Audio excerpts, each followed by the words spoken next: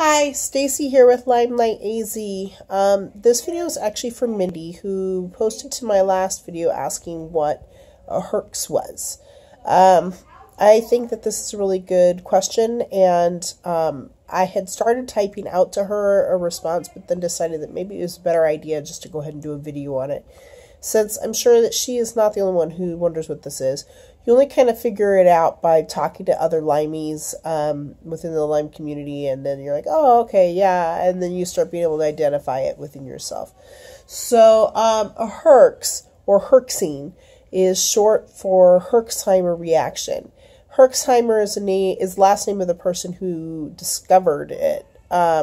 Obviously, a good portion of us Limeys experience herxing, and so it's talked about well within the Lyme community.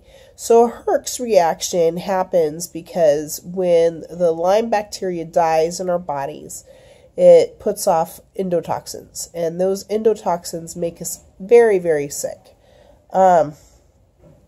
So our body is trying to process these dead bodies through our liver and our kidneys and our lymphatic system. And if you know much about Lyme, you know that the Lyme likes to mess with those things, particularly the lymphatic system. It has a tendency to shut it down. So if your body can't get rid of toxins, it makes you really, really sick. That's what I just went through. I went through a really bad herx because I had killed off too much Lyme too quickly, and my body was overloaded and was trying to process it, and it took, here it is, almost 3 days later. It took almost 3 days for my body finally to catch up. During that time, you feel really sick. Each of us are a little bit different for how we feel. Me personally, I'm starting to kind of see a pattern with my body being achy.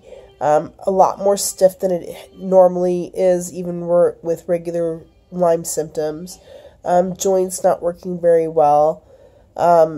Often just blah stomach for me. And sometimes even feeling enough nausea to want to throw up. I thankfully have not gotten to that point yet. I'm sorry, I'm going to shut that alarm off. My son likes to make alarm and siren sounds, so I had to tell him to stop. Anyways, so those are kind of the symptoms for me. It also really messes with my brain. I know when the Lyme dies, it creates ammonia in your brain, which can cause inflammation. That tends to be a problem for me, for sure, and really causes me to be extremely emotional. Like I was talking about, just ridiculously emotional.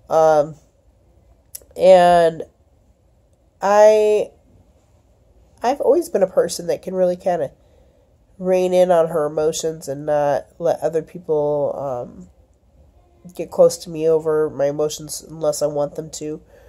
I have no control over my emotions, and I just start bawling at the drop of a hat, especially if I'm herxing. So herxing is not fun, but it is a necessary part of clearing out the Lyme from your system. You cannot get rid of Lyme without dealing with herxing. There is no way to do that. If you can get rid of the Lyme while they're still alive, maybe, but not, I mean, the only way that we know of to get rid of them is to kill them.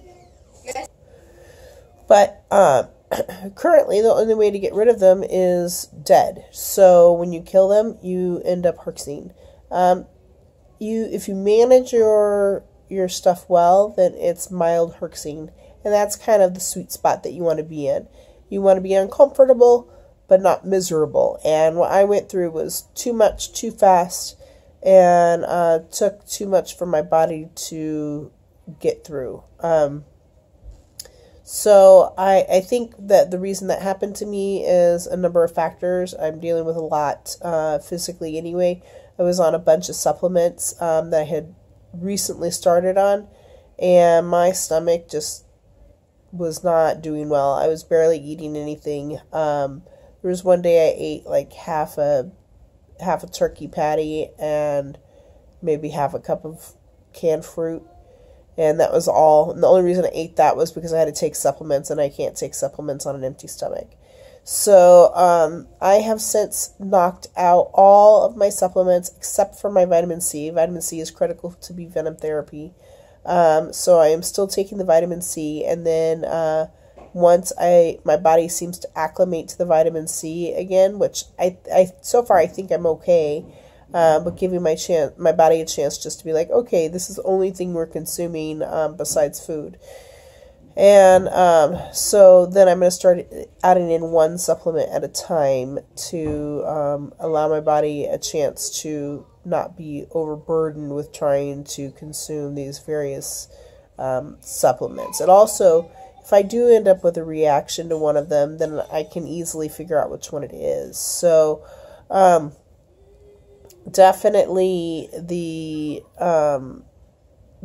supplements were causing me an issue. I've had this cold now for like a week. I'm finally on the better end of that, but I'm still hacking a little bit, and I don't feel great, and my voice is still a little messed up. I've been on at that time of the month for me, which from what I understand is never fun for Lymies. And then it was also new moon. On top of that, we had my bees disappear. The remaining like 30 to 40 disappeared, and we got a new batch.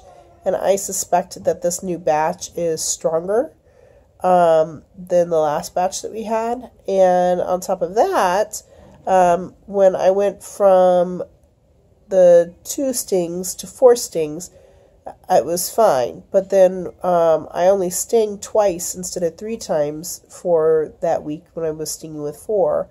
And then jumped to 6. And I think just all of it together was just a perfect storm and caused this really, really bad herxing. On the upside, that meant that I killed a lot of Lyme, which is good.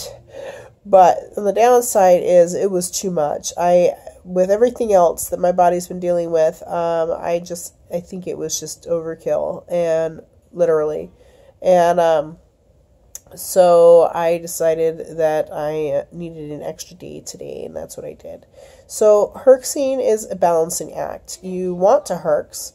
You can't kill the Lyme. You can't get rid of the Lyme disease without herxing. In fact, just side note, people say that you can't get rid of the Lyme once it's gone chronic. I disagree, and I think that bee venom therapy is a strong probability for actually getting rid of the Lyme. But you can't get rid of the Lyme without killing it, and so definitely a balancing act in trying to make sure that you feel bad, but not so bad that you're like just downright miserable like I was. But at the same time, feel bad enough so that you know that it's doing something, that whatever your protocol is that you're doing is actually doing something. So I'm sure I'll do that a couple more times where I'm just like, oh my gosh, I think I need to back off for a little bit, or take a longer break or something like that. This is just the beginning, but it's a balancing act. So herxing, not fun, but necessary. I hope that was able to answer your question, and if you've got any other questions, feel free to ask.